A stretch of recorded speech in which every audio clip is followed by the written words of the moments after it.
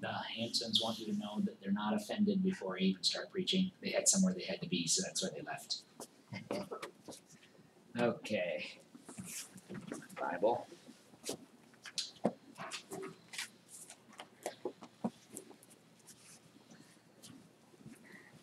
Oh, I left my notes in my Bible case. There was a I was supposed to have it up there.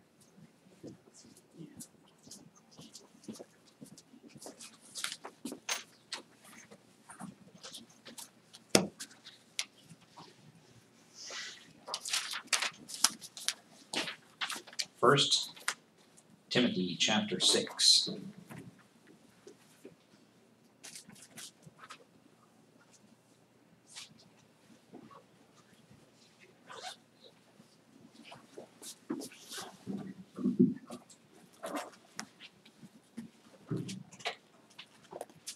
First Timothy chapter 6.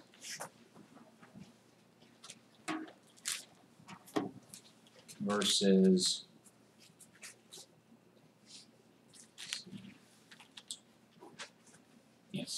1 Timothy chapter 6, verses 6 through 12.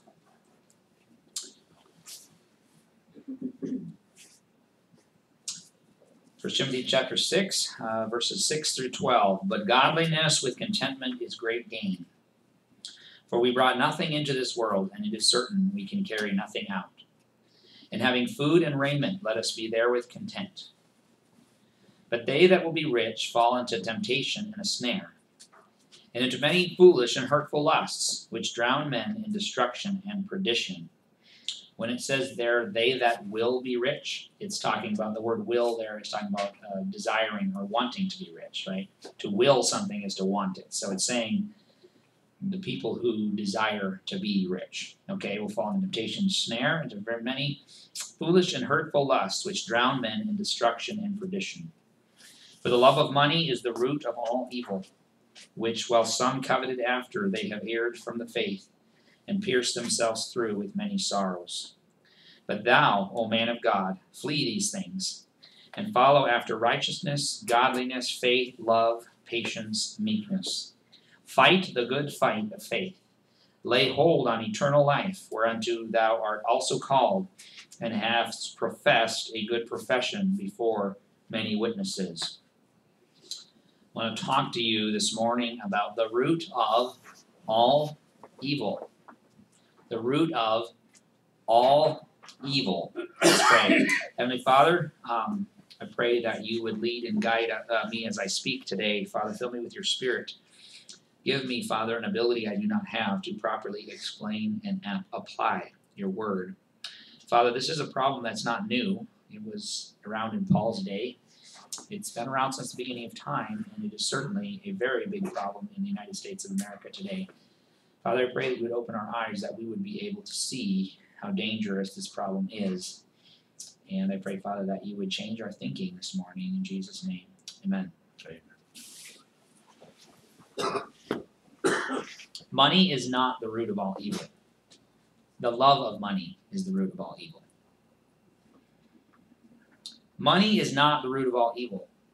The love of money is the root of all evil. I was talking to my brother on the phone yesterday. I actually talked to him for 2.5 hours. I was doing other stuff while we were talking. And I asked him a question, and he is funny. I guess he and I, we think a lot alike. But I asked him a question. I said, have you ever wondered why? I was like, have you been reading my sermon notes? I said, have you ever wondered why we switched from saying the love of money is the root of all evil to saying money is the root of all evil? There's a pretty big difference, isn't there, between the love of money being the root of all evil and money being the root of all evil. He said, oh, that's easy. So we could condemn rich people for having money. That's exactly right. If you think money is the root of all evil, you can judge rich people for having money. And you let yourself completely off the hook every time you read this passage. But the Bible does not say that money is the root of all evil. The Bible says that the love of money is the root of all evil. But is that really true?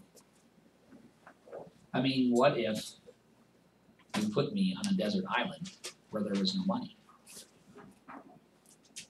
would that mean I would have no evil in my life because there's no money? And so how can I love it if it's not there? So therefore, would that be a way to escape from the love of money, is just to go somewhere where there was no money? Or how about just have no more money in society? Wouldn't that fix everything? Because then you couldn't love it if it wasn't there. And what about like all evil? That seems kind of extreme. How could that's like seems like a really, really extreme statement. The love of money is the root of all evil. So I thought about that. Some translations say the love of money is a root of all kinds of evil. So it's saying there are many evils that come from the love of money, but in the Greek it actually uses the word all. It doesn't use the word many or many kinds. It actually uses the word all. Money, I want you to think about it. It didn't say that money is the root. It said love of money is the root of all evil. So I want you to think about it. What is the love of money? Well, what do you use money for? You use money to get something that you don't have, right? So you need something, you go to the store and you buy it because you don't have it. So money is a tool that you use to get something that you don't have. So if you love money, you're loving the tool that you use to get something you don't have. So the love of money is discontentment. So when the Bible says the love of money is the root of all evil, what it's really saying is discontentment is the root of all evil. Not money, but the love of it, right? And I thought about that. Discontentment brought sin into the world. Eve had a perfect husband, perfect life, everything was perfect. She didn't have any kids, moms. It was quite peaceful in the garden. And I always tell you, she had a perfect husband because her husband was sinless. She had everything perfect in the garden, no pain, no suffering, and she had no children yet. And she was discontent. And that started all the sin in the world, didn't it? Discontentment. Discontentment brought sin into the world, and discontentment causes more problems than any other sin. Discontentment. If we were content, we would be tempted by very little sin. The sin that we're tempted to do all is related to being discontent. So when we define the love of money as discontentment, we can say, yeah, that pretty much is the root of all evil, isn't it? Discontentment. But we are going to talk specifically about money today, not just discontentment, because that is specifically what Paul's referring to in this passage. Not only did discontentment bring sin into the world, but do you realize that Jesus Christ was betrayed by Judas because of the love of money? He betrayed him for 30 pieces of silver. Jesus Christ, the Son of God, was nailed to the cross because of the love of money. So we can see that the love of money causes a lot of damage, doesn't it? Not money, but the love of money. Money is just a tool. Nothing wrong with having money. But the love of money is the root of all evil. You're supposed to love God and love people. You're not supposed to love money. If you love money, that's going to cause a lot of problems for you. You know, in your King James Bible, the word evil does not mean sin. When the King James Bible uses the word, is referring to sin or wickedness, it will use the word sin or wickedness. The word evil, we have actually changed the meaning of the word evil today. We use the word evil to refer to something like we say Hitler is evil, or maybe your favorite or least favorite politician, you'll say that person is evil. But that's not actually what the word evil means. And the Greek word as well that it comes from, and also in the Old Testament, the Hebrew word that is translated evil is actually not referring to sin. What it's actually, have you ever read the verse? Well, I talked about this a few months ago when I talked about, when I preached out of Lamentations, and it says, does not from the mouth of God both good and evil come forth? It's not saying God sins. It's saying evil is actually something bad that happens to you. That's what evil is. So for example, if I told you, oh, I had an evil week, It doesn't mean that I was a wicked person. It meant that bad things happened to me that week. There's a lot of passages in the Bible that will use the word evil that way. The word evil does not mean sin. Now, the love of money does cause a lot of sin, but the love of money itself is sin. So the point of the passage is not primarily that the love of money will cause you to sin, even though it will. But the point is the love of money will actually cause, listen, bad things to happen to you. Things that you don't want to happen to you will happen because you love money. That's what he actually meant. That's what Paul actually meant, and you see it in the entire passage. He talks about people erring from the faith and drowning in destruction and perdition. He talks about them bringing a snare. He talks about them piercing themselves through with many sorrows. That's talking about bad things happening to you because your priorities are wrong because you love money. So I want you to understand that when the Bible says the love of money is the root of all evil, it's saying when you love money, you are loving it because it will get you something that you don't have that you want, so you're not content. And that ambition, that desire to always get more, to always get more, to make more money, to make more money, to have, to get, to receive, that desire is not just a sin, but it will actually destroy your life. It'll actually destroy your marriage. It'll actually destroy your children. It'll actually destroy your church. That desire to get more and never be content and always want more and more and more, and that desire that will focus in on money, because money will be your ticket, your tool to get more things that you want, that desire will cause you to make decisions that will destroy you and destroy other people around you. The love of money is the root of all evil. Discontentment and the desire for more things will actually cause you to have many, many bad things to actually happen to you. It'll be the opposite of what you want.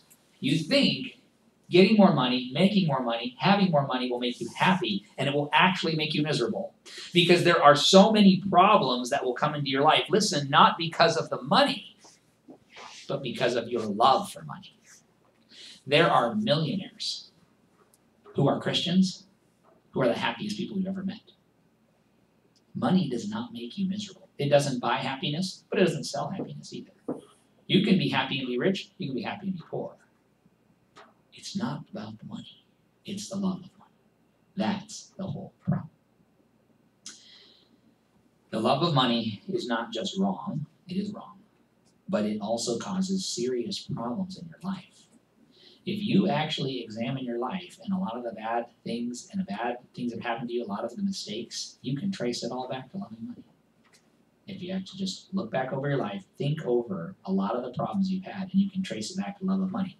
And if you can't trace it back specifically to the love of money, you can trace it back to discontentment.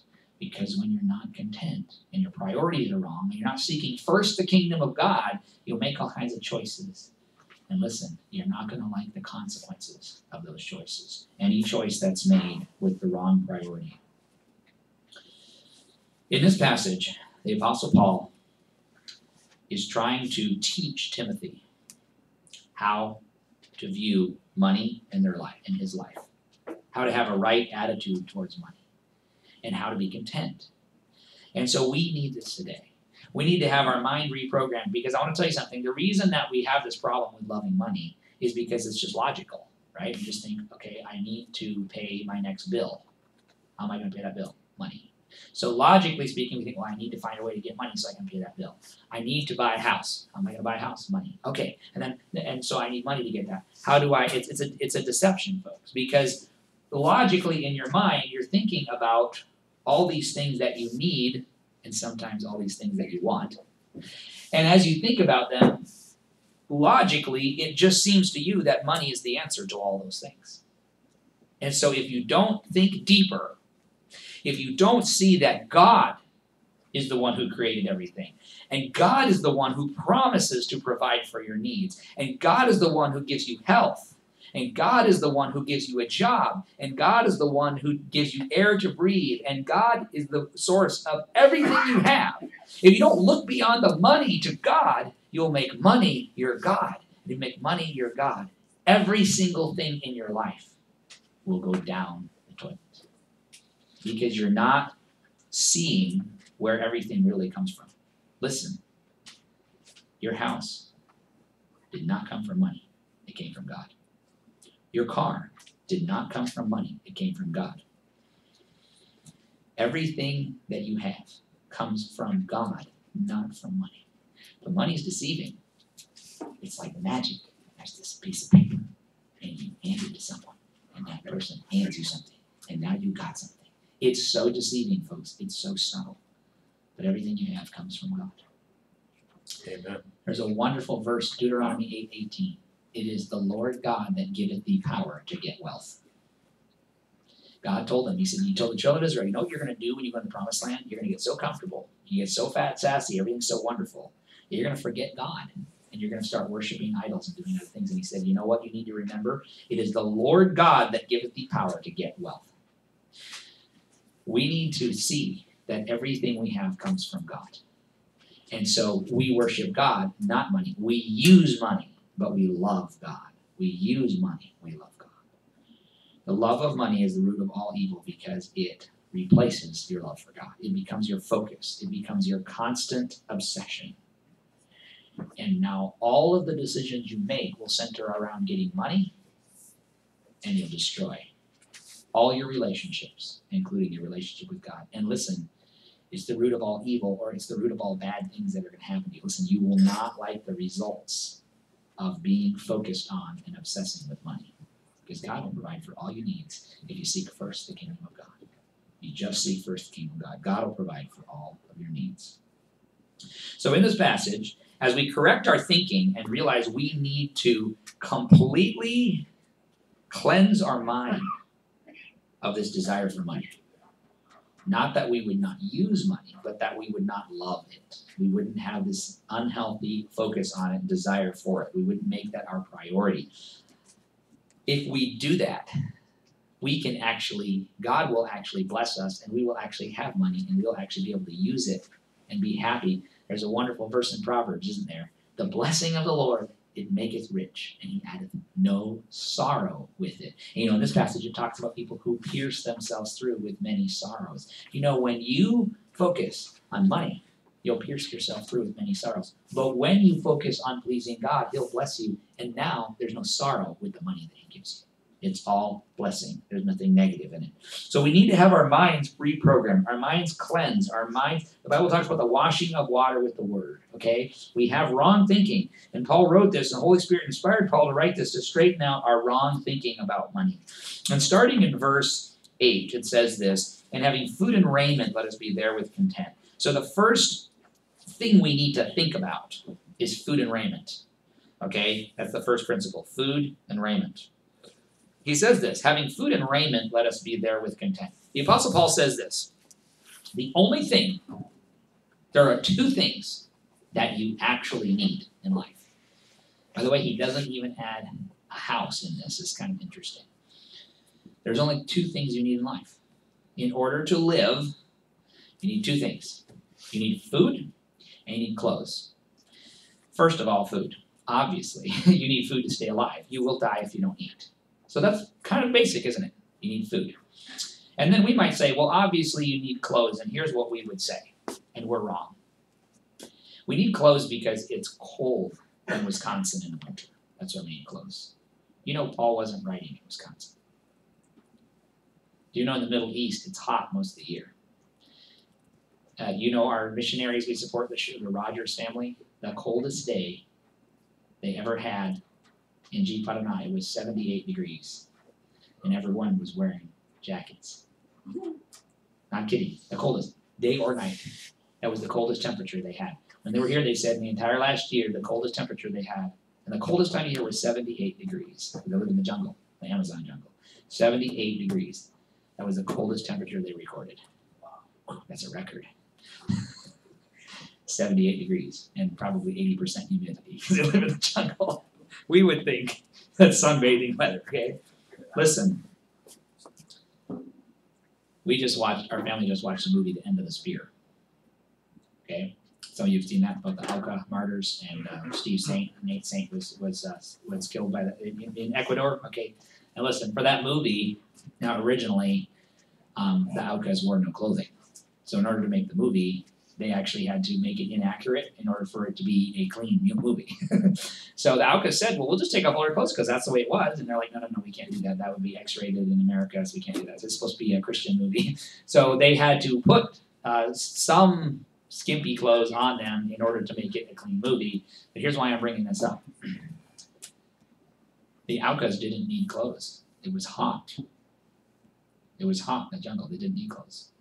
They could live without clothes. So why does Paul say a minimum is we have to have food and clothes? Because you need food to stay alive. You need raiment to stay morally pure. Do you remember what God did with Adam and Eve in the garden? It says their eyes were opened and they knew that they were naked. Now I have to laugh about that because, and you can see this in children, like a 2-year-old. A 2-year-old, have you ever been a mom and you're giving your 2-year-old a bath and somehow the 2-year-old escapes and goes running out naked and you're like, come back here, get back here, my kid is running around naked. Okay. Does your kid think he's wearing clothes? So why did God say their eyes were open and they knew that they were naked? Because they knew that they were naked before they ate the fruit. In other words, they knew that they weren't wearing clothes. What he meant was not that they knew that they weren't wearing clothes. When he said their eyes were open, they knew that they were naked. He means they got the knowledge of good and evil, so now they had an understanding, listen, of the meaning of nakedness. Nakedness in a world of sin can lead to moral impurity. And they had that understanding. Even though there's just 2 of them and their husband and wife, I understand that, but they had that understanding. Oh wait, this isn't going to work anymore. Because we're living in a world of sin, where people can do right and wrong, and choose wrong, and this isn't going to work anymore. Now, people who are living out in the jungle, they don't know God, so they don't have any concept of, they're not worried about falling into sin, many of them. And so because of that, it wasn't necessary for them to wear clothes. But I'll tell you something. When you understand God's design for you, you will understand you need clothes to stay morally pure. You do. You need food to live, but you need clothes to stay morally pure. Now listen. Why didn't he say you need a car to get to church? Why didn't he say you need a house to live in? Well, do you know there's a lot of places where if it's warm enough and the weather's nice, you don't even need a house. You can live in a tent. Abraham lived in a tent his whole life. He never had a house. Some people live in tents their whole life. They don't have a house. Most people could have probably afforded a cheap tent, even if they could never afford a house. Do you know a house is actually not a basic necessity? Now I understand here in Minnesota, here in Wisconsin, in the cold winter, you actually do need a house. I get that. But Paul's just making a statement, like just a general statement. It's not about a specific region of the world, but just in general. And you know what else? You can rent all your life, and you can move from place to place, and it might not be a very happy life, but listen, but you can still live that way. There are people who never own a house. They just kind of drift from place to place. There are people who are homeless their entire life. They live. Some of them live to be 80, 90 years old. They're homeless. They don't have a house, but they can still live. Now, the Apostle Paul isn't saying you shouldn't have a house. I'm sure everyone he wrote to here had a house. I'm not saying that. I'm saying it's not a basic necessity of life. It isn't. Food and clothes are actually the basic necessity of life. That's a fact. And the Apostle Paul says something. He says, there's only 2 things you actually need. You need food to stay alive, and you need clothes to stay morally pure. And that's true. You do need clothes to stay morally pure. And obviously that would lead to sin, and therefore raiment is a necessity. It is a necessity. Those are the only 2 things. Now the Apostle Paul is not saying just wander around stuffing yourself with food and wearing clothes, and that's all you need. We know he's not saying that. What he's doing is he's explaining something. He's explaining that that's all you really need. You know why? I'll tell you why. It's because when you think anything more than food and clothing is something you absolutely need, that will cause you to love money. And you'll justify by saying, well, I have to have a house. I have to have a car. I have to have nicer clothes. I have to have a nicer house. I have to have a nicer car. I have to. No. The Bible says all you have to have is food and clothes. covering for your body. That is actually all you have to have. He's not saying that's all you're allowed to have. He's saying that's all you have to have. You know why? Because if you actually believe that, if I actually believe that, this morning I had breakfast. I had a boiled egg, piece of toast, coffee. I had breakfast. Food. I'm wearing clothes. I'm fine. Did you know that if while I'm here preaching, my house burns down, I can still be happy? Because I had breakfast this morning and I have clothes. Folks, that's what the Bible says. It's not that you're not allowed to have more. And it's not that everybody in the Bible didn't have more. They did. There are probably very few people in the world that have only food and clothes. Most people have something more than that. There are a few, like almost people. But most people in the world actually have more than food and clothes. But here's what Paul's saying. He's saying, pause and think. What do I have to have? Truly, what does God say you have to have? Only two things. Food and clothes. That's all. Nothing else. By that standard, are we all really, really rich? We are very rich. Most of us have way more food than we should. Most of us have way more clothes than we should. And we have cars, and we have houses, and even if we don't own a house, we probably can rent a pretty nice place. Folks, we have a lot. And if we just stop and agree with God and say, God, you know you're right. I have food and I have clothes. And I know that you're going to always provide for my needs for food and clothes. I don't foresee a time when I'm not going to have food and clothes. So God, you know what? Money doesn't matter anymore. But do you see how overcoming your love of money starts with understanding what your needs are? Overcoming your love of money starts with saying, all I actually have to have is food and clothes. When you get to that point, when you agree with God, see, it doesn't matter how you feel. All that matters is that you agree with the Bible.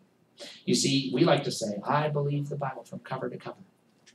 I believe Genesis to Revelation. I believe the Bible. I believe the Bible. And oh, I love John 3:16. For God so loved the world that he gave his only begotten Son, and whosoever believeth in him should not perish but have everlasting life. Oh, praise the Lord. I believed in him. I'm not going to perish. I'm going to have everlasting life. I know I'm going to heaven. Wonderful. I love the Bible. I believe the Bible from cover to cover. My favorite verse is John 3:16. I believe the Bible from cover to cover. My favorite verse is John 3:16. And then one day someone quotes 1 Timothy 6:8, and we go, I don't believe that. You're just starting down the road of the root of all evil if you don't agree with 1 Timothy 6:8. And Paul knows that. And that's why he says, I made a statement. The love of money is the root of all evil. But that statement does not make sense unless you start with 1 Timothy 6:8 and say, all I actually have to have to live is food and clothes. That's all I have to live. Now everything else is extra. It's a blessing from God. Now you won't love money. Here's what you'll do. When you work a job and you get a paycheck, you'll go, okay, I have some money now. I think I will get something more than just food and clothes because God blessed me with money. Now you'll be thankful for the money and you'll use it for something. And you'll say, praise the Lord, I got another paycheck. Now I get to have like 2 pairs of clothes. Praise the Lord, I got another paycheck. I think I might actually like to put a down payment on a house or put a security deposit down on a place to rent. I'm kind of tired of sleeping in my car. Praise the Lord. And you get another paycheck, or someone gives you some money, or you get a better job, and you go, praise the Lord. I think I'll get a better. My 1970 when I got married, I drove a 1978 Volkswagen Rabbit. My 1978 Volkswagen Rabbit. I think I could probably afford a 1982 Volkswagen Rabbit. That's what I did. I jumped 4 years, went from a 1978 to 1982 Volkswagen Rabbit. And you know what, though? I look at that and I go, wow, praise the Lord, you blessed me. I had a 1978 Volkswagen Rabbit, which I didn't even need according to the Bible, because I had food and clothes. But I found a 1982 Volkswagen Rabbit, and I had the money to buy it. So praise the Lord, I bought it. Wow, now you're happy. You don't love money. You use money. You love God, and you love people. You're not making bad decisions because you're not focused on money. You'll use money, but you're not focused on money. It's so important. Can you see how that is foundational? To start with this, God says, all I need is food and clothes. Even if I'm homeless, if I have food and clothes, I can be content. What? Yes, that's the Bible. It doesn't do you any good to say you believe John 3:16 if you don't believe 1 Timothy 6:8. Because the person who denies 1 Timothy 6:8 could go down a path where eventually he denies John 3:16. Because it becomes your opinion at some point, at that point. Which verses am I going to believe? Which verse? Well, you got to believe the whole Bible. All Scripture is given by inspiration of God and is profitable for doctrine, reproof, correction, instruction, and righteousness. And the man of God may be perfect, truly furnished unto all good works. It's all there for your profit. So we have to believe 1 Timothy 6:8. So the Apostle Paul, the Holy Spirit, is retraining us so that we stop this loving of money. And so we start with saying, what are my basic needs? My basic needs are food and raiment. So that's the first principle, food and raiment. Here's the second principle. It's another word that starts with F. It's the word fall. In verse 9, he said, but they that will be rich fall into temptation and a snare, and into many foolish and hurtful lusts, which drown men in destruction and perdition. When he said to be content with food and raiment, and then he says, they that will be rich are those who desire to be rich. That's the very next verse. What do you think he's referring to by those who desire to be rich? People who think they need more than food and raiment. It's the very next verse. Right? We always talk about studying it in context. What's the context? If I have food and clothes, I'm content. But those who want to be rich, who is someone who wants to be rich? Someone who's not content with food and clothes. Now, we're not talking about not allowed to have more. We're talking about not being content with that. Do you understand? That's what we're talking about. So when you say food and raiment is not enough, now you're saying, I want to be rich. I love money. I want more. I have to have more. I have to have more. I have to. Nothing wrong with having more, but be content with food and raiment. Or, in other words, understand and accept that as long as you have clothes to wear and food to eat, God is taking care of your needs. If you accept that, that will help you so much in the decisions that you make. Because now you won't make decisions based on how it's going to benefit you financially, but you'll make decisions based on what is right. And then you won't make bad decisions. They that will be rich fall. The word fall, would you listen? The Bible says, if you do not agree with God that food and clothes are enough, you are going to fall. And here's what you're going to fall into. They that will be rich fall into temptation, snare, and foolish and hurtful lusts that drown you in destruction and perdition. So I'm going to look at those words. First, the word temptation. The love of money brings temptation. So think about it. What if you have clothes to wear and food to eat, but you need to do something wrong in order to get more than that? If you are not willing to be content with food and clothes, you know what you're going to do? You are going to be tempted to do something wrong to get more than that. You'll fall into temptation. You're tempted. Why? Because you love money, because you're not content. Otherwise, you'd be like, no, I'm fine. I'm not going to sin. I'm not going to do that wrong thing or that wrong thing, this wrong thing or this. I'm not going to do something wrong to get more money because I'm content with food and clothing. That's what you're going to say. But if you're not content with food and clothing, you know what you're going to do? You're going to fall into temptation because you say, well, I have to have this. Listen, if you ever say, I have to have this, the devil will bring you a sinful way to get it. And you'll say, I have to do this because I have to have it. You see how that's the easiest way to fall into temptation? If you think to yourself, well, I have to get this. I have to have that. The Bible says you don't have to have that. But you say, I have to have that. The devil says, okay, I'm going to offer you a job that involves doing something wrong. And then you'll take it because you have to have it. Or, with a lot of people, the devil will say, you have to have that. So you don't have the money, so you'll have to steal it. Don't you know that that's where stealing comes from? Stealing is, I'm not content with what I have, and you have it, and I don't have the money to get it, so I'm going to take it from you. That's stealing. It's what a lot of people do when they vote for a government official that will tax the rich and give the money to them. I want what the rich person has, and I can't get it, so I will vote for a politician who will take it from and give it to me. That's just stealing. That's where it comes from. The love of money is why politicians who tax the rich and give the poor, that's why they get in there, because people love money. And the only way they can get that money is to send the government to take it from the rich person so they can have it. That's what they want. Socialism is stealing. Amen. It is stealing.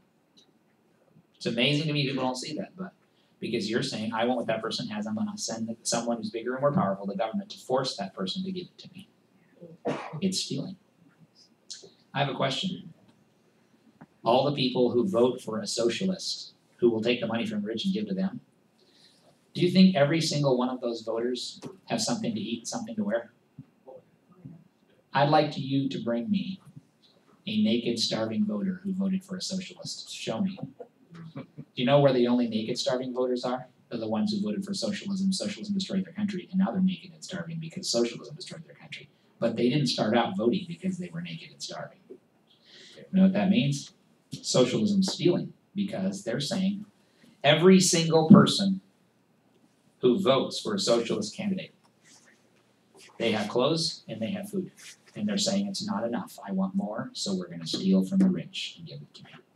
Socialism is stealing, and it's a complete violation of 1 Timothy 6:8. But you know, we can point the finger out to them. Now, can't we point the finger, oh, those bad socialists. But you know what? We all do the same thing, don't we? We all have times where we do something wrong or we fall into temptation. Why? Because we want more than food and clothes, and we can't get it without doing something wrong, so we do something wrong to get it. So love of money brings temptation, but it also says the love of money brings a snare, right? They thought they'll be rich, fall into temptation and a snare. See, temptation is pretty straightforward, isn't it? A temptation is pretty simple. It's, you know when you're being tempted that it's wrong, but you just feel you want to do it so bad that you do it anyway, right? That's temptation. It's the desire. But a snare is different. A snare is different.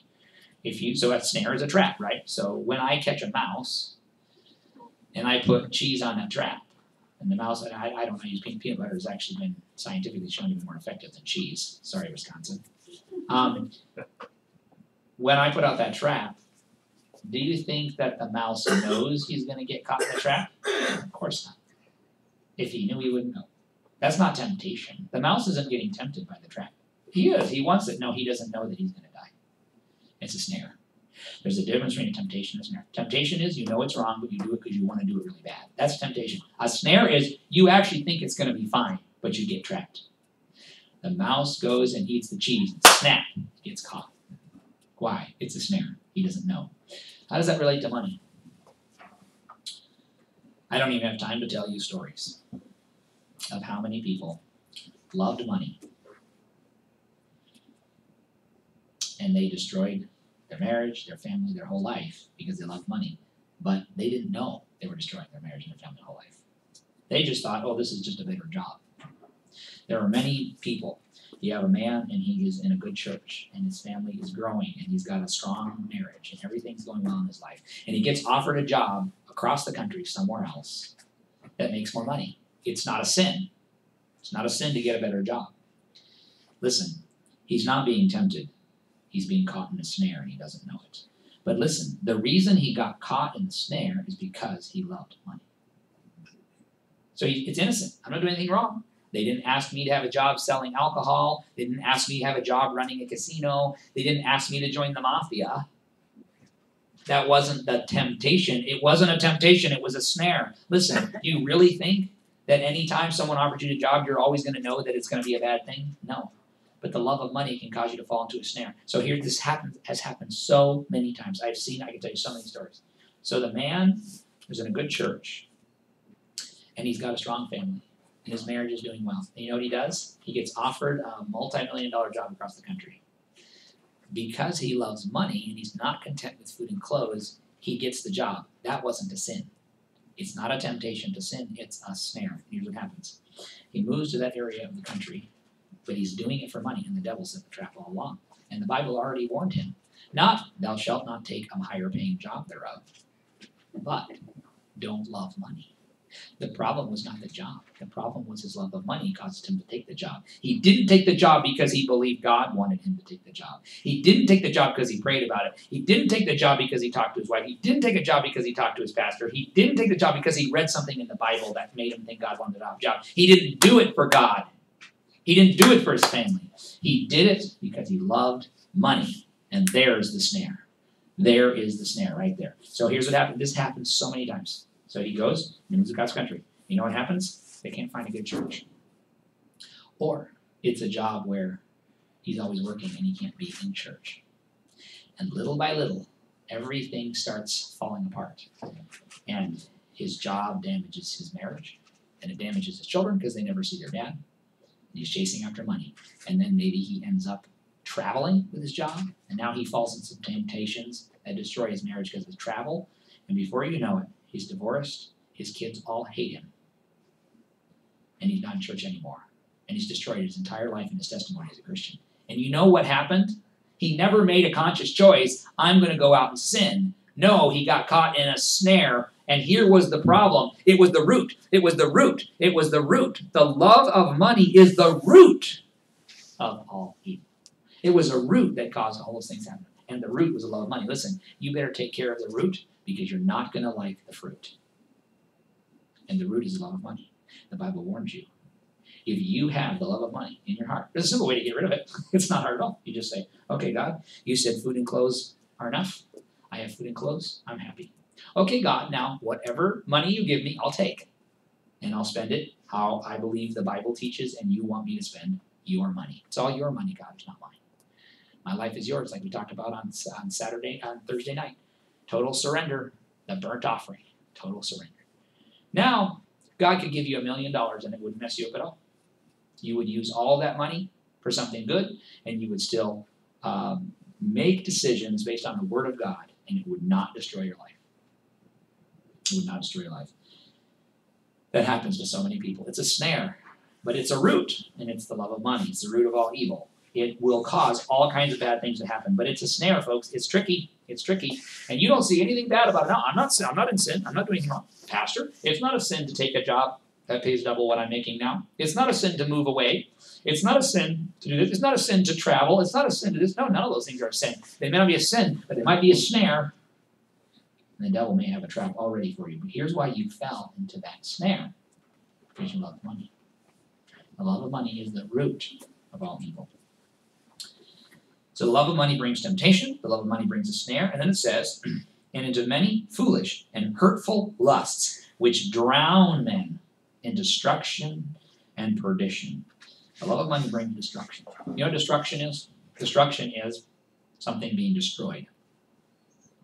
When you love money, many of the other things in your life that you value that are important to you will be destroyed. The love of money can destroy your marriage. The love of money can destroy your children. I'll tell you something.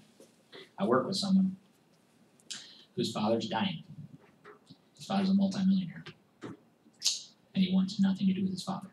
Because his father was always gone when he was young, traveling. He never got to see him because his father was running this multi-million-dollar company. And his father was doing all kinds of wrong things. And he hates his dad so much he'll never do it. His father's dying, his father's trying to get a hold of him, trying to talk to him, he won't talk to him. And it's all because, listen, the love of money. The love of money brought destruction to his marriage, destruction to his children, this man. So sad to hear that story. Old man dying. Everybody hates him. Why? Because he loved money. He loved money. So the love of money brings destruction. Listen, the love of money brings perdition. Perdition is being lost or dying. It can cause you to make choices that will cause you to die young. Or it can cause you to not be saved because you're so focused on money that you never get to a point where you trust Jesus as your Savior. Or it can cause your children to not be saved because you don't have time to lead them to Christ because you're too busy chasing the almighty dollar. Or it can cause other people to not be saved because they look at your life and they want nothing to do with Christianity because you claim to be a Christian, but your love for money causes you to act in very unchristian ways. So it brings perdition.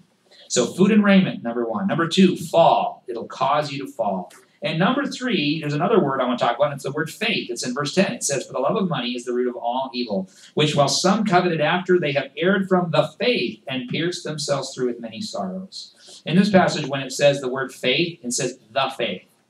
The faith in the Bible refers to Christianity. It refers to what we believe. That's the faith. You know the love of money can cause us to give up on our faith. It can cause us to err from the faith. We can walk away from what we believe because we love money. And I'll tell you why that is. Because the more you love money, the more you're going to run into situations where the Bible is telling you to do something different than what you want to do, but because you love money, remember the Bible says you can't serve two masters.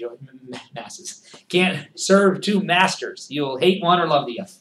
Okay? So what's going to happen is you're trying to serve two masters. I'm a Christian, but I also love money. I'm a Christian, but I also love money. What's going to happen? You're going to have a choice. And the love of money is going to tell you to do this, and God's going to tell you to do this in His Word. What are you going to pick? Jesus said, if you try to serve two masters, you are going to hate one and love the other. So if you love money, you are going to start wandering away from God. Because every time you have a choice between making more money or doing what God says, you're going to choose the money. And so you are going to err from the faith. Money will cause you to, the love of money, not money, but the love of money will cause you to err from the faith. Okay, so the love of money causes us to give up on our faith or err from the faith. Also, the love of money causes us to make choices that hurt us and others. Because what does it say? It says they have pierced themselves through with many sorrows. Pierced themselves. Do you notice that? Pierced themselves. It wasn't someone else that pierced them. They pierced themselves through with many sorrows, many sorrows. The love of money will cause us to make choices that hurt us and others, just like that story I told you about that rich man's kids have nothing. You listen. You will hurt yourself if you make decisions based on money. You will hurt your marriage if you make decisions based on money. You will hurt your children if you make decisions based on money. Your children need to see parents that always say, we do what's right no matter what. We don't make decisions based on money. Because if we say, oh, we love God, we follow God, we're Christians, but then your children see you constantly making choices to always do the thing that will make you more money, your children listen, they follow what you do, not what you say. I gotta tell you something. There are people like ambulance workers, paramedics, doctors, nurses, policemen, and factory workers that run a furnace that makes glass 24 hours a day. If they shut down that furnace, or dairy farms that have to milk cows, right? If they shut down that furnace, it takes them 21 days to get it running again.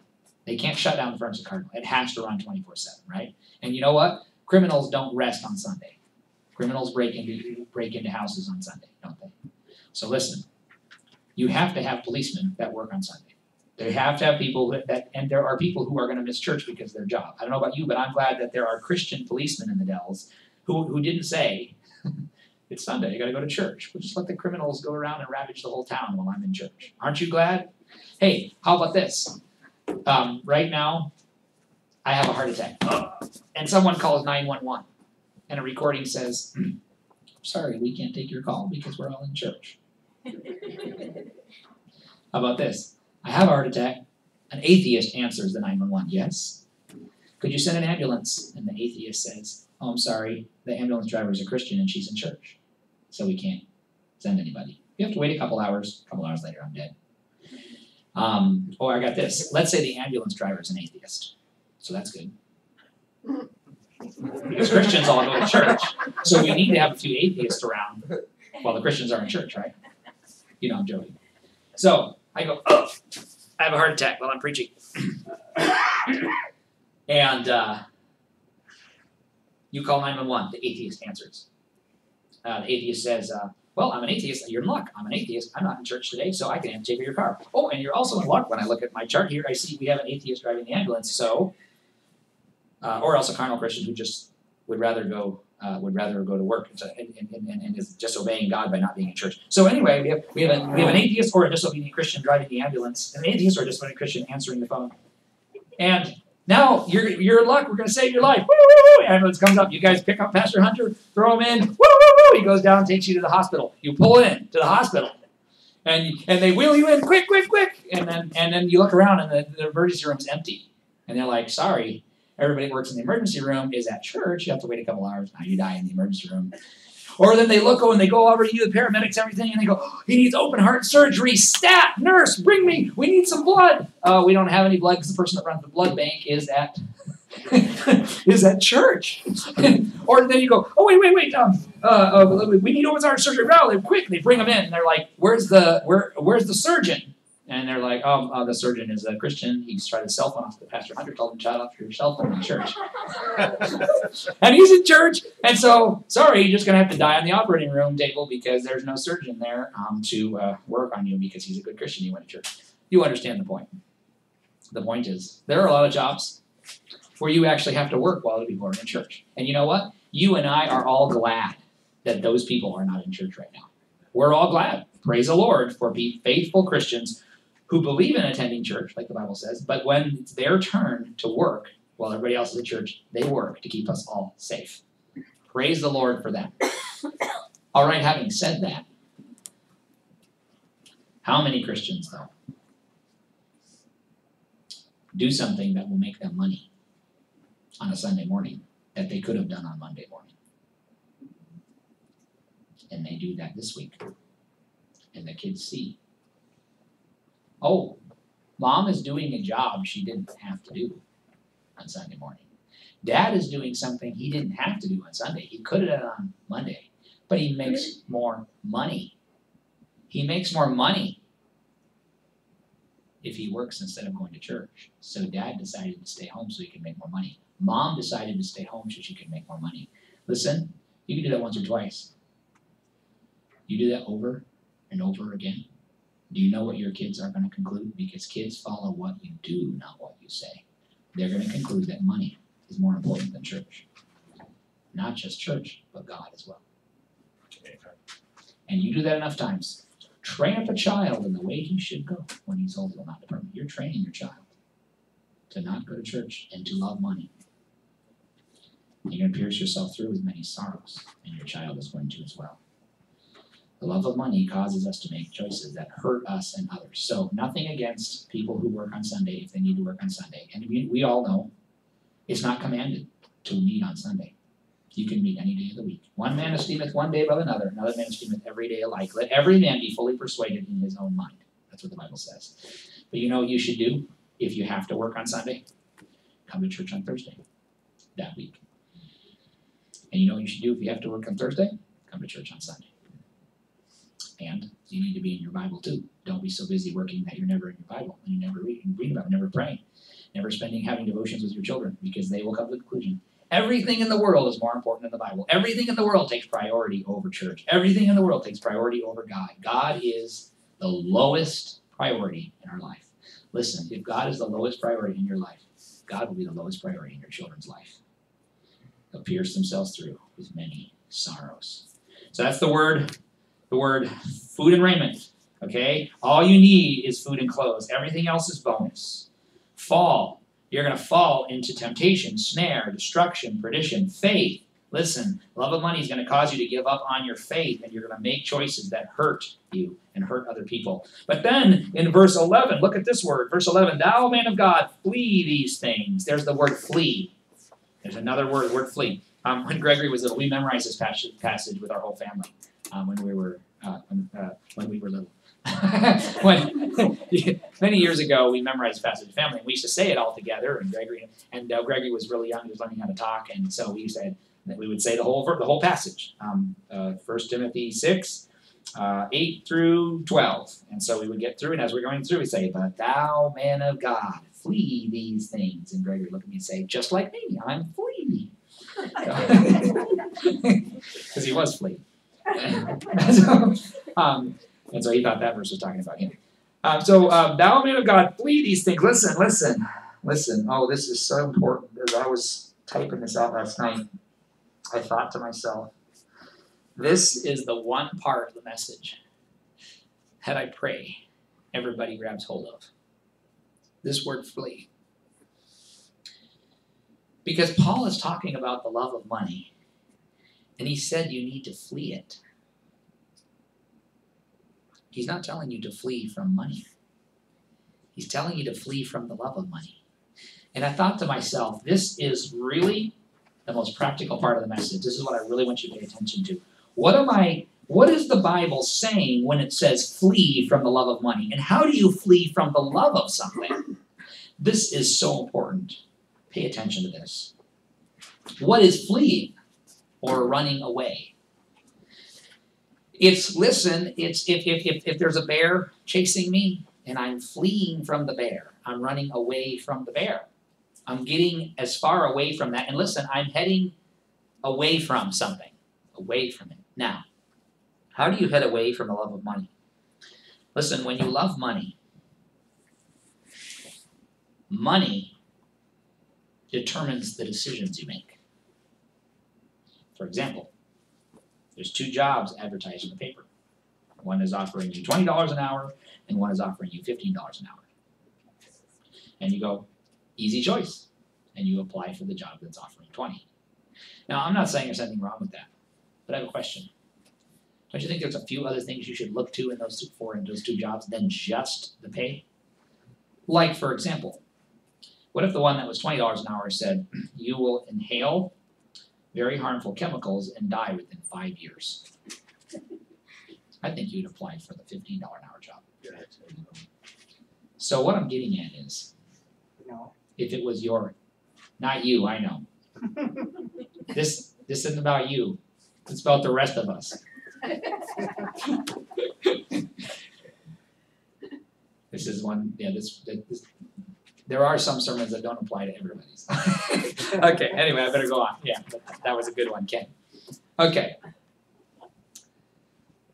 The reason that you would not apply for that is because you actually do have something you love more than money. It's called your life.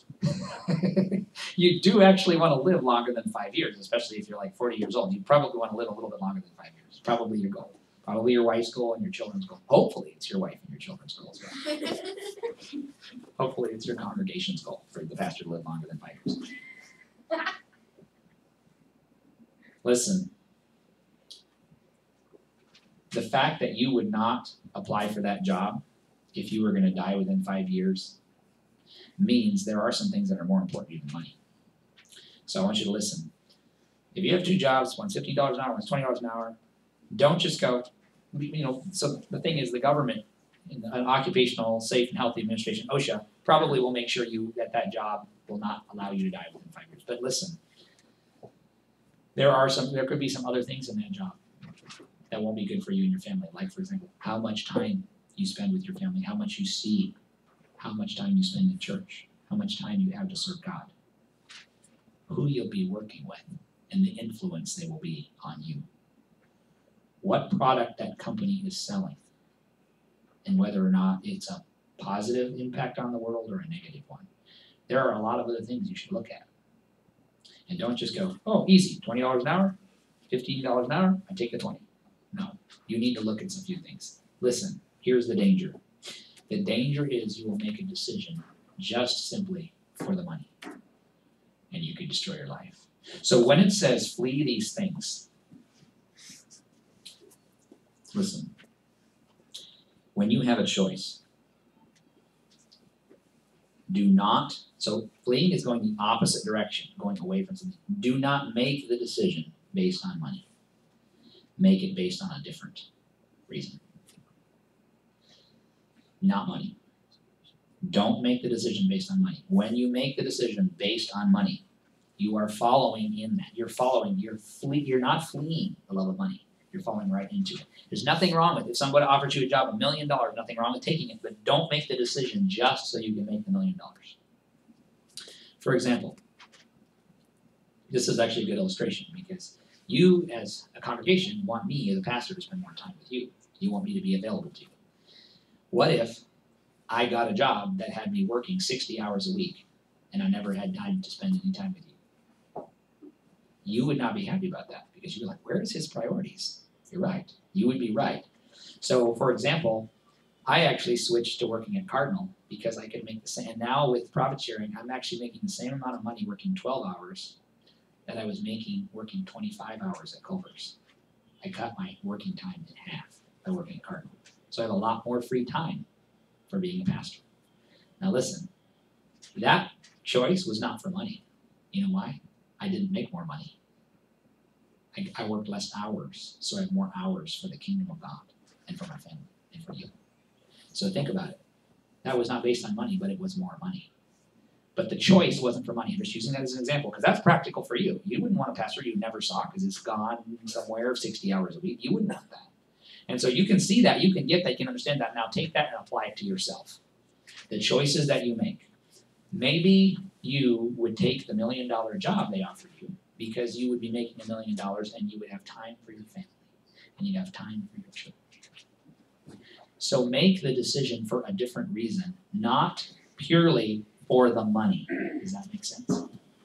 Don't make the decision for the money. The money may be a good thing, but make it for a different reason. So that was the first principle. How do you flee? How do you flee the love of money? Listen, make a decision today. For the rest of my life, I am never going to do something only for money. I'm going to do it for a different reason. I may accept the money. I may make a lot, but I'm not doing it for money. Do it for your family. Do it for God. Do it for your church. Do it for your spiritual walk. Don't do it for money. Ask yourself that question. Every decision you make, everywhere you go, every job you apply for, every decision you make about your budget and how you spend your money, think this question. Am I doing this simply, purely, just to make more money? If you do that, listen, you're not necessarily sinning. But you're not fleeing either. See, it says, thou man of God, flee these things. To flee the love of money is to refuse to ever make a decision purely for money. But there's actually two ways you need to flee. The first one is never make a decision simply for money. And here's the second one. This is so important. You see, when you flee, you're proving that you don't love money because you're going in the opposite direction. You're proving to yourself, to God, to everyone, that you're not doing something simply for money. You're fleeing. Okay, listen. Fleeing is doing the thing that doesn't make sense. Because everyone else is fleeing toward money, aren't they? Everyone else, unsaved people and people who aren't obeying the Bible, they're going toward money, and you're going away from it. It doesn't mean you're not making money, but it means that that's not the motive. That's not the reason you decide. You don't decide where to live based on money. You don't decide where to work based on money. You don't decide when to work. You don't decide any of your decisions. You never make them based on money. Otherwise, money is actually running your life, not God. Amen. And in fact, money is your God. If money is telling you what to do, God's not your God. Money's your God. Even if you don't have it, it's still your God. The desire for it is running your whole life, even if you don't have it. This is not a sermon for rich people. Rich people already have money. It's a sermon for people who want money. And that's all of us, isn't it? We all fall into that trap of desiring money. So listen, first of all, don't make decisions based on money. And second, there's one more thing. That's how you flee. This is so important. Give your first fruits to God. Give your first fruits to God. You know, the New Testament teaches that they that preach the gospel should live of the gospel. Okay? So in the Old Testament, when they brought their first fruits, okay, they brought the tithes, the 10%, listen, they did not touch any of their grain. They didn't eat one piece of wheat before they brought the wheat to the temple. They didn't take any of their animals for themselves or sell it or anything until they gave 1/10 of all their animals to the temple. The first fruits, here's why. This is why it's so important. It's a very important part of fleeing. Listen, you know what's logical? What's logical is to get your paycheck, buy everything that you need, and then give God what's left if you have some. That's logical. You know what's not logical? To give God what belongs to Him first, and then use the rest for what you need. And I'd be willing to bet, folks, I have no idea how much any of you make. Some of you have told you what I make because I'm always bragging about Cardinal and how good they pay. Just one day a week, of course, not a million. I don't have any idea how much you guys make. Now, one of you have told me how much you get paid. But listen, you know what I can be sure of? Every single person here, pay attention, this is important. Every single person here, your paycheck, if you gave 10% to God when you got your paycheck before you spent 1 penny, if you took 10% out and gave it to God, I guarantee you, you would have enough money left over for food and clothes. I guarantee. Now this doesn't make sense. Wait, the pastor, I have so many other things. I've got bills. I got bills. I have a lot of bills. I have a lot of bills. Aiden always says he wanted to be the guy named Bill because everybody paid him. We all have bills. Listen, pay attention. One of the ways that you can prove you're fleeing is to do the thing that doesn't make sense and give your first fruits to God. Not your last fruits, your first fruits. Because you know what happens if you give your last fruits to God? You start getting a backlog on your tithes. It's like going, well, at the end of the month I didn't have enough for this, but maybe next month I'll do double, and next month I'll do triple. Pretty soon you're so far behind, you never catch up again. Give your first fruits to God. You know why that's fleeing? I think we can all agree that's fleeing. It's fleeing the love of money because you're proving that you don't love the money, that you love God because you gave it to God before you spent any of it. So he's first. Does the Bible say, seek ye first the kingdom of God? First? Is God supposed to be first? Yeah, first. Never said he's supposed to be last. He's supposed to be first. So if God's first in your life, listen, give the first 10% to God. And now you just proved that you don't love money. The Bible says to flee it. You know what we want to do with this message? This is our human nature. We want to say, okay, it's true. The Bible says don't love money. Okay, Pastor, you made a good point. Okay, so what I'm going to do is I'm going to go home, and I'm just going to try not to love money too much. And I'll be fine. I'll just try not to love money too much. That's what we want. That's the response we're hoping the pastor tells us is the right response. But listen, it doesn't even matter what my response is. The Bible says to flee the love of money. So the question is, in your day-to-day decisions, how are you fleeing? How are you running away from not money, but the love of money? You can prove that you don't love money by never, ever making money the reason why you do something, ever. Always make it be another reason, not money. And it should be, what does God want me to do? That should be the reason you do everything, right? To please God in all things. So God should be the reason why every decision you make, including if you take a job that pays $1 million a year. It should be, I believe God wants me to take this job. Not because I want the money, but I believe God has offered me this job. God wants me to take this job. Take it. There's nothing wrong with making $1 million. But do it for God, not for the money. And only you in your heart know. So you decide in your heart. It's not for us to decide. I'm not going to ask you, oh, you got a new job. Did you do it for money? Did you do it for God? I'm not going to ask you that. You never asked me that. I'm not going to ask you that. I'm going to say, praise the Lord. Brother so-and-so got a job for $1 million. I think I can see 100,000 more in our church budget this year. Just kidding. I wouldn't say that. I wouldn't say that. Okay, I may think it. I wouldn't say it. Flee. Number one, don't make any decision based on money. Number two, give your first fruits to God. Prove you don't love money by giving 10% before you spend 1 penny. Prove it. Oh, Pastor, I don't have to prove it. I already know I don't love money. Really? You know you don't love money, but you spend the whole thing, and then you just give God whatever's left over? But you know you don't love money. Okay. If that's proof to you, continue with that. But I got a warning for you. People who live that way, they end up piercing themselves through with many sorrows. It's not going to end well. Then there's the word follow. You can't just flee, you also have to follow, right? You have to flee some things, but you have to follow other things. Here's what you're going to follow. Follow after. Flee these things and follow after righteousness, godliness, faith, love, patience, meekness. You see, you know what you need in your life. You don't need more money. If you have food and you have clothes, you don't need money. That's not even what you need. The Bible says it. Food and raiment, be content. It's not what you need. You will get more than food and raiment, but you don't need more than food and raiment. Listen, you know what you need? Righteousness, godliness, faith, love, patience, meekness. You know what you need to have a good marriage? Righteousness, godliness, faith, love, patience, meekness. You know what you need for your children to turn out for God? Righteousness, godliness, faith, love, patience, meekness. You know what you need to have a good testimony? Righteousness, godliness, faith, love, patience, meekness. Folks, we want all the wrong things. We're looking for things that won't even make us happy, that actually will hurt us instead of helping us, and we're not even looking for the things we really need. We need to be fleeing the love of money, and listen, you need to be making decisions based on that. If you're applying for 2 jobs, say to yourself, okay, which job would be best for righteousness, godliness, faith, love, patience, meekness? That's what I'm looking for. And maybe both of them will. And so then you can take the one with more pay. That's fine. But make sure that's your motive, the decisions that you make.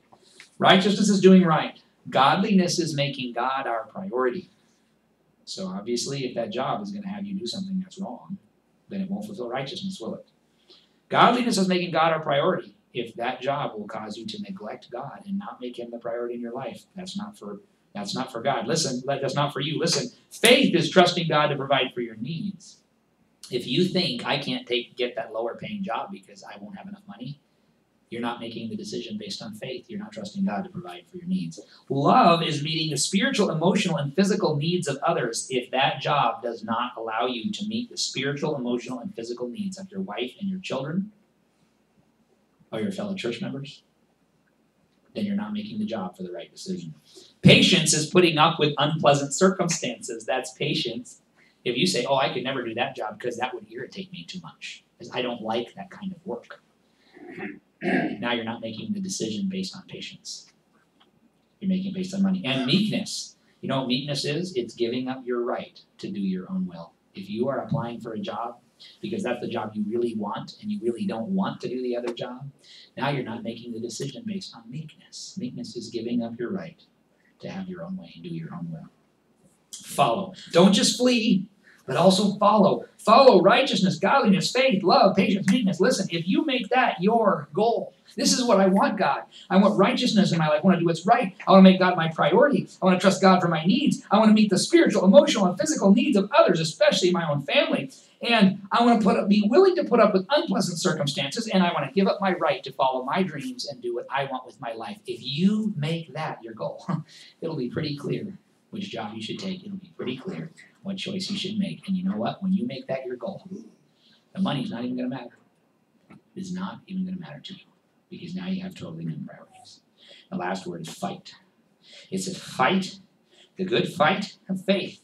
Lay hold on eternal life, whereunto thou art also called, and hast professed a good profession before many witnesses. Listen to this. Pay attention. When we love money, we fight people instead of the devil. It says fight the good fight of faith. The good fight of faith is you can fight the devil. You know who your enemy is? It's not your wife. It's not your children. It's not your husband. It's not your fellow church member. It's not even President Biden. Sorry to believe it's not. It's not even your pastor. You know who your enemy is? Your enemy is the devil. Be sober, be vigilant, because your adversary, the devil, as a roaring lion, walketh about seeking whom he devour. Listen, the devil is your enemy, and you got to fight him. But when you love money, you know what you're going to do? You're not going to fight the devil. He'll be your best friend. He'll encourage you and help you. Oh, you keep loving money. He'll be your friend. He's not going to fight you. You'll fight people. You'll fight people because your priorities are wrong. You'll probably fight with your wife because you're not seeing her because you're pursuing money. You'll probably fight with your children because they never see you because you're pursuing money. And you'll probably fight with other people because they're making more money than you. You will start to fight because you love money. We'll fight the good fight of faith. When we love money, we fight people instead of the devil. And he says this, lay hold of eternal life. Lay hold on eternal life. And when we lay hold of eternal things, we let go of temporary things. If you're following eternal things, you won't care about money because you're following eternity. You care about the souls of men and eternal things. And then a couple of questions. Does your life match up with what you say you believe? Think about it. If you say you're a Christian, you live for heaven, you live for eternity, you care about the souls of men, you care more about having a good marriage, you care more about being a good testimony, you care more about serving God and pleasing Him. I'm seeking first the kingdom of God. If you say that, does your life match up with that? Because the decisions you make every day shows what your real priorities are. And then, another question. If you say you're a Christian, but you love money, why should a non-Christian believe you? Not saying you're not. I'm just saying if you say you're a Christian, but you love money, why should a non-Christian believe you? Oh, listen, I want to tell you something. At the end of your life, you are not going to care how much money you made. It's not going to matter.